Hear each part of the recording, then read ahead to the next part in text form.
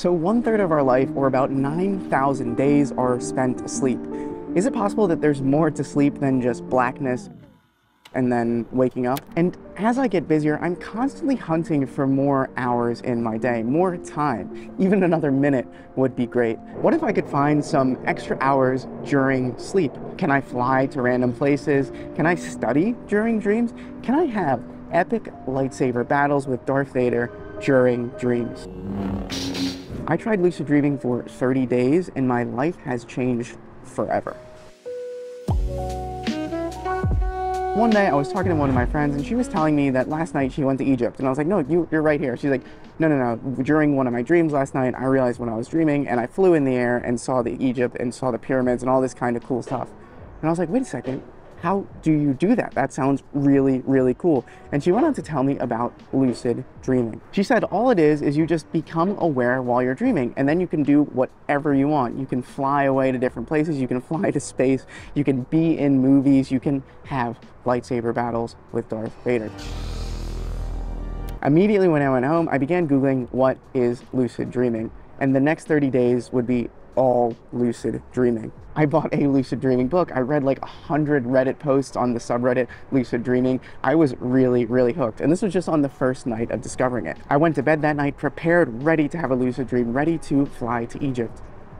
But when it came down to it, nothing happened. It was just a normal blackness of the night. I just went to bed and woke up and nothing happened.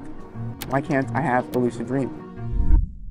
I realized that I wasn't taking this seriously enough. I had to separate the next 30 days into 5-day blocks. And each one of those 5-day blocks, I would try a new strategy for lucid dreaming. And my guide, my Bible for this 30-day experiment would be Stephen LaBerge's Exploring the World of Lucid Dreaming. So phase 1. According to LaBerge and the internet, the first phase is to have a dream journal, to record your dreams every night, to improve dream recall. And I remember thinking, wait a second, I have to wake up in the middle of the night, turn on a light, and write down my dreams in a little book? That sounds like a nightmare just in itself. So day 1, so I have this little journal here, and every time I wake up, I'm just gonna write in this journal kind of what I dreamed, it's what I remember dreaming.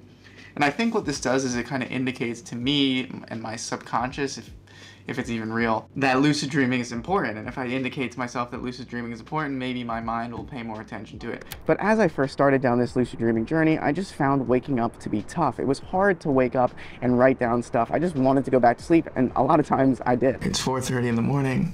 I had a dream, so now I have to write it down.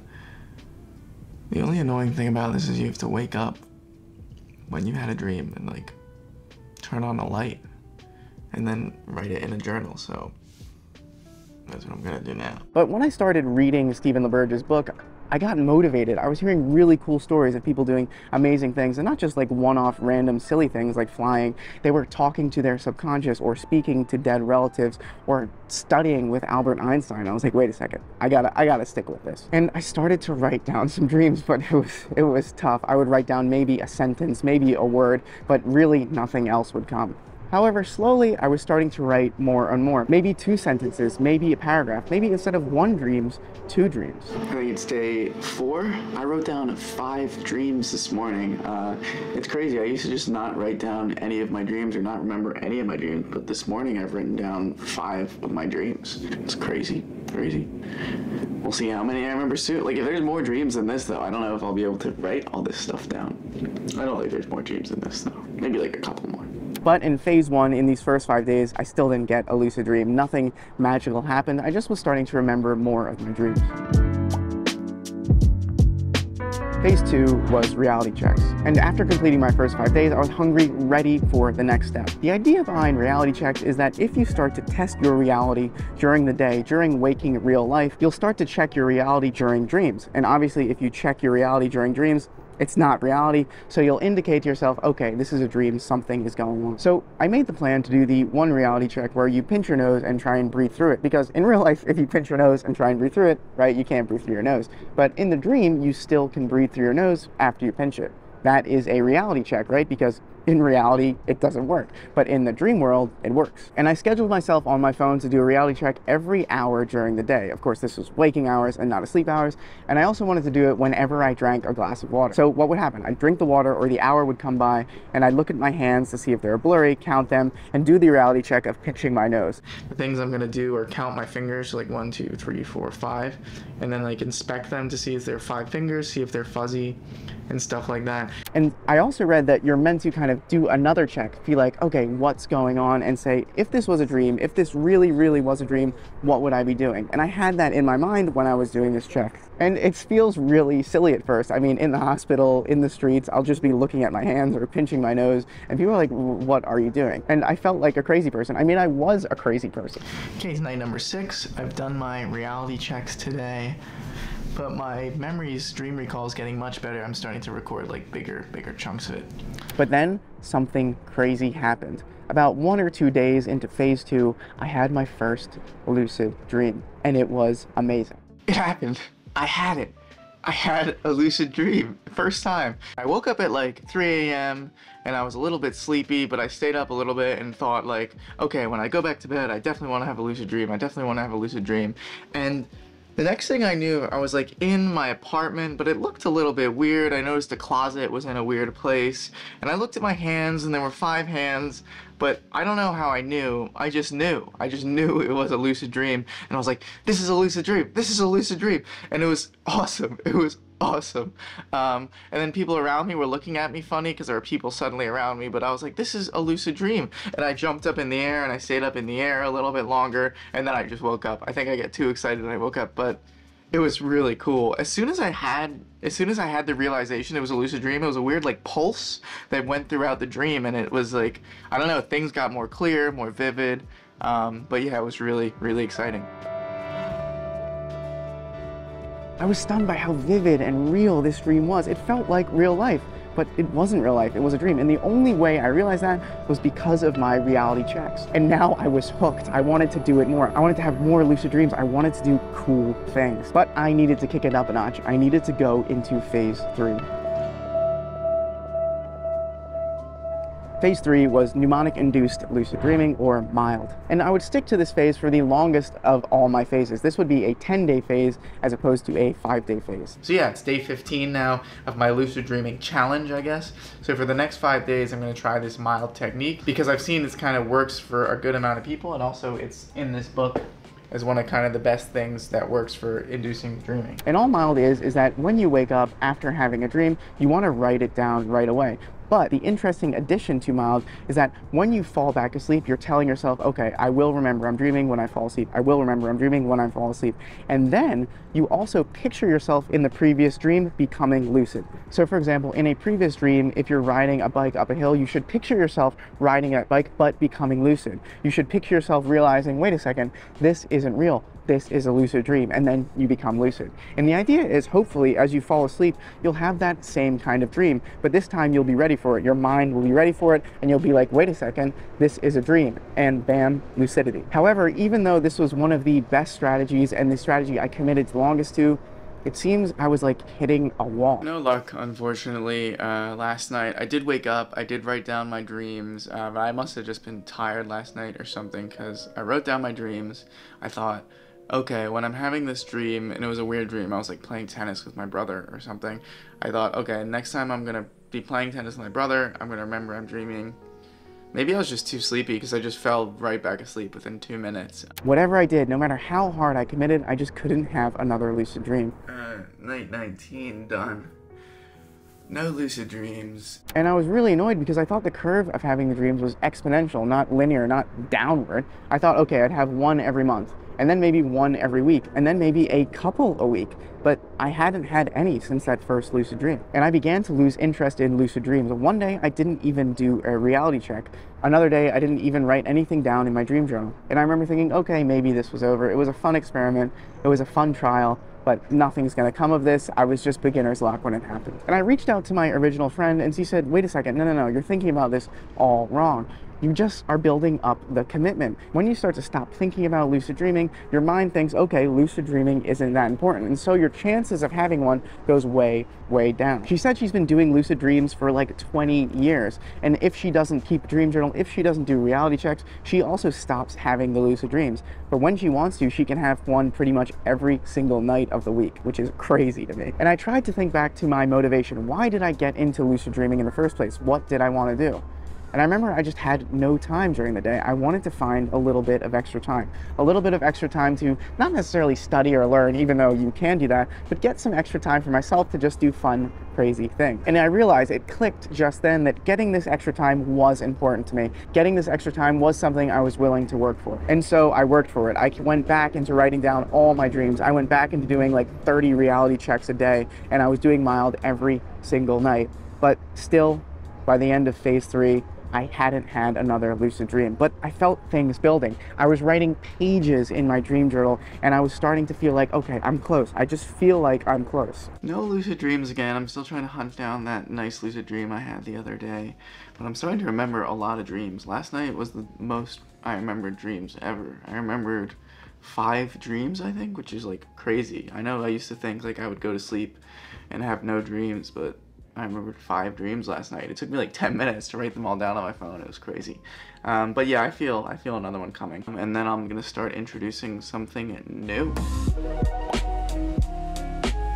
For my final form, Charizard, no, I'm not a Pokemon. My final form was wake back to bed and the wild technique, which is the wake-induced lucid dreaming technique. And these were said on the internet to be advanced techniques, but I've been doing this for a couple days now, 10, 15 days even. I think I can do it. No luck again last night, recording lots of dreams, heavy dreams, but no luck. My theme in my dreams is definitely, it's like playing video games or watching a movie. A lot of times I'll control myself, or in one dream I just had, I was going on a race up a mountain, but I was controlling the shoes on the race with like a video game controller. So yeah. So what are WBTB and wild? Well, WBTB is wake back to bed. So you just wake up 4.5 to 5 hours after you fall asleep, stay awake for a little bit to waken your prefrontal cortex, which is the part of your brain that has logical thinking, right? Because when you're in a dream, the problem is weird things might happen, but your logical thinking is asleep. So you don't realize these things are weird and you don't have a lucid dream. But if you wake up for 5, 10, 15, 20, sometimes people even need to wake up for 50 minutes, maybe your prefrontal cortex will be awake that you'll realize, wait, things are weird, this is a dream. Now, you also use this in combination with wild, which is the wake-induced lucid dream, and many people, Redditors and Stephen LaBerge, said that this isn't for the faint of heart. They said falling asleep consciously was really difficult, and really difficult for a couple reasons. The first reason is it's really hard to kind of be awake enough that you're conscious when you're falling asleep, but also to actually fall asleep. The other reason it's hard is because when you fall asleep consciously, scary things start to happen. You start to see flashes of light, hear loud bangs, your body starts to do weird jerks. And especially if you've never had this experience before, it's gonna scare you and you'll probably just wake yourself up. But I was like, I can do this. I'm on to phase 4 of this magical lucid dreaming journey. Why not? And I started with the wake back to bed and the wild method. The first night, I stayed up way too long. I stayed up for 30 minutes, went on my phone. Don't go on your phone, by the way. And I was reading and like playing video games. It was awful. And then I just couldn't go back to sleep, and I just stayed up the whole night and showed up to the hospital, an absolute mess. The second night, I stayed up for only like 2 or 3 minutes and I just fell back asleep, but I wasn't awake enough, so things were bad. But then the third time I did this, I stayed awake for like 12 and a half, 15 minutes, and I was reading Stephen LaBerge's book, and then I went back to sleep.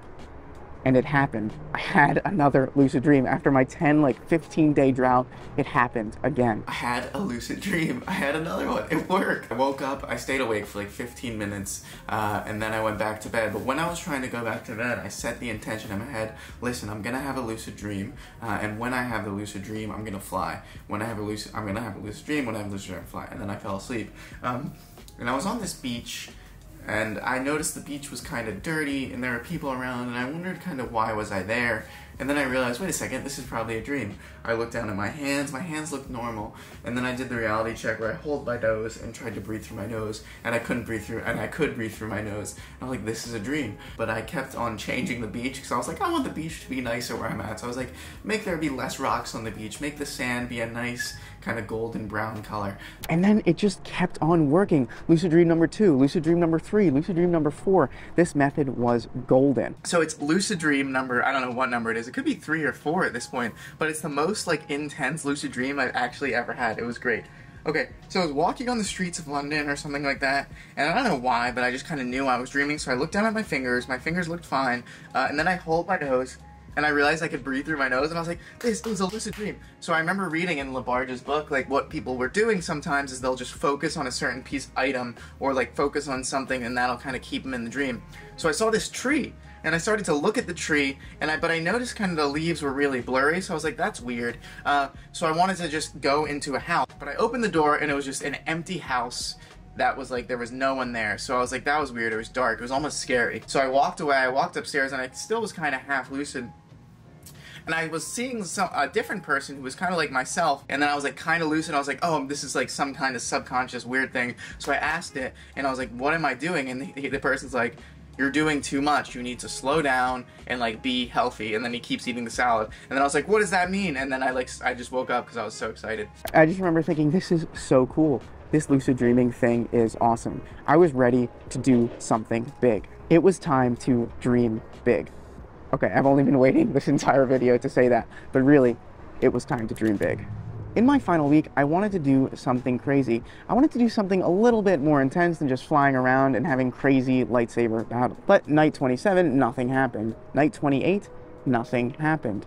Night 29, nothing happened. And I was thinking, what kind of 30-day experiment is this? Nothing is happening. This is a waste. I'm just going to end the experiment without having another lucid dream. In my final phase, too. In my final form. Okay, it's 3 o'clock in the morning. I'm going to try and stay up for like 10 to 30 minutes, and then go back to bed. We'll see what happens. I'm so tired. Apologies about the hair, I have no idea what's going on. Night 28, I planned to do cool stuff, but I just slept and had normal dreams. Sometimes this happens. 2 nights left. Let's hope I get something cool in the last 2 nights. So I don't know, I'm really hoping I'm going to do a ton of reality checks today. I have a bunch of reminders on my phone because I want my last lucid dreaming night, night 30, to be actually a big one. I really want to like do something big for my last lucid dream. I don't know if I'll even have a lucid dream, but hopefully I'll have one if I set the intention in my head a lot today, do a lot of reality checks, and then before bed definitely do wild, do all of it. So yeah, the experiment's coming to a close, but I'm gonna keep doing lucid dreams after this. It's too much fun. It's too much fun. Okay, 1 day left. But luckily, it was almost like there was some part of me that was listening to my internal want, my dreams to have this awesome dream. And I had an amazing dream on my final night, on night 30. I remember I was like on a playground, but the playground was in an ocean. And then in the ocean, there were also 3 other playgrounds kind of connected together like that never-ending staircase optical illusion. And I was jumping from playground to playground, and then I kind of realized I was dreaming. But I didn't start to fly, I kind of just like shot up. It was almost like I jumped on a springboard, and I shot up to space. And I really wanted to go to the moon and jump on the moon, but nothing like that happened, so I just kept on flying through space, but I kept on going really fast, really fast. And I started to see planets, but I kept flying and the planets kept blurring, and I started to experience weird shapes and noises and emotions. The dream intensified my emotions to the point where I was nearly in tears. I remember I was definitely crying in the dream, and when I woke up, I think I wasn't crying, but there were tears in my eyes. It's okay to cry. People cry. It's great, but I'm not crying. I'm not a crier. I don't cry. I work out. I have hobbies. I don't. Come here. What? Come here. I forgive you, all right?